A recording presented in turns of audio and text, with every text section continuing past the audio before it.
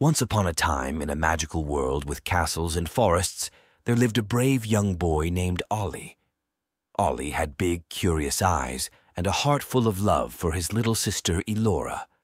But Elora was very sick, and no one in the village could make her better. One day, Ollie heard a tale of a wise and ancient dragon named Aurelius who lived high up on Dragon's Spire. The dragon was said to have a magical medicine that could heal any sickness. Without a second thought, Ollie decided he had to go to the dragon to save Elora. His adventure began in the enchanted forest, where trees whispered secrets and friendly fairies played tricks on travelers. These tiny fairies liked to giggle and dance, but were quick to help when they saw Ollie's determination. They guided him safely through the forest, making sure he didn't get lost.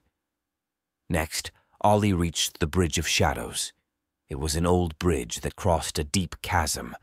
A grumpy troll guarded the bridge, asking for a toll to pass.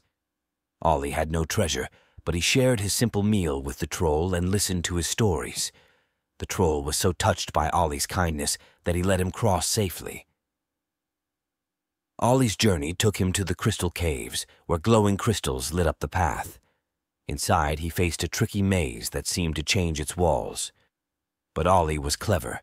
He had taken a shiny crystal shard with him that showed the way out. Finally, he reached the dragon's spire and met Aurelius, the wise dragon. Ollie told him all about Elora's sickness, and the dragon listened carefully. He agreed to give Ollie the magic medicine, but only if he could answer a riddle. I can fly without wings and run without feet. I never stop, and I never rest. What am I? Ollie thought for a moment and then grinned. It's time! Aurelius was impressed with Ollie's cleverness and gave him a vial of the precious magic medicine. Ollie headed back down the spire, through the cave and forest, and got home safely. Back in the village, Ollie gave the magic medicine to Elora, and something wonderful happened. She began to get better. The whole village cheered, and Ollie's heart was filled with joy. He had not only saved his sister, but also learned important lessons about being kind, patient, and wise. From that day on, Ollie knew he could face any challenge, thanks to the wisdom of the friendly dragon Aurelius.